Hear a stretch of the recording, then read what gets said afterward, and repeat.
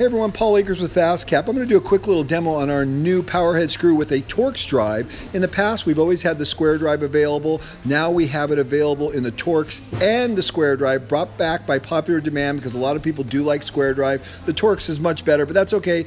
Most sizes are available in the square drive, but here is the Torx Drive. It is really an awesome screw and you're going to love it. Okay, so I'm doing another test on our new Torx head. It's just flat out amazing. You can see I'm putting all these screws in here like this. So as soon as the head comes in contact with the wood, you want to stop. Unless, if you want it flush, you need to pilot the hole flush because the Torx hangs on so well, it doesn't pop out like a square drive bit would. So something's going to break. Either you're going to pull into the wood, which most of the time the wood's too hard to pull a big washer head into, or you're going to snap off something, or you have to set it flush. Now, I've been able to do all these and get them flush, but that doesn't mean it's always going to work that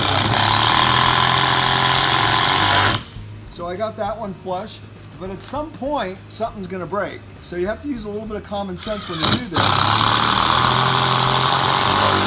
We've given you a much better connection between the tip and the screw, and it doesn't pop out now.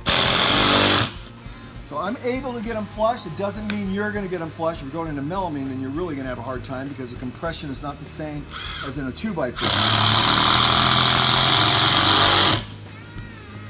So what I'm saying is, if you can get away with it, great. But if you can't get away with it, it's not the screw, it's not the tip that's breaking. You're asking it to do too much. You know, something else we did on our Torx bit. So this is your standard Torx bit, but we made our screw actually fit much tighter than everybody else's in the market, which is another little cool thing. If you go to Home Depot and you buy Torx heads, they don't fit, they're very sloppy. But we said, that's crazy. You want this thing to fit on, they're really sloppy. So we made it fit. You can even see how I have to pull it just a little bit to get it off there. I don't want any of you out there to give me any crap about the fact that I'm using a Ryobi drill. They work great. Okay, thanks. So when you want to check out serious innovation, go to FastCap.com. We have great products from our peel and stick cover caps to our peel and stick edge banding, fast edge, our best fence system, the speed brace, the quick mandrel, the quickie best fence system, the Kaizen foam, the Kiss drill bit system, the magnetic dust door, our amazing 2P10 adhesive, our Pro Carpenter tape measure series, our glue bots, our third hands. We have so many awesome products. The new Polk workbench.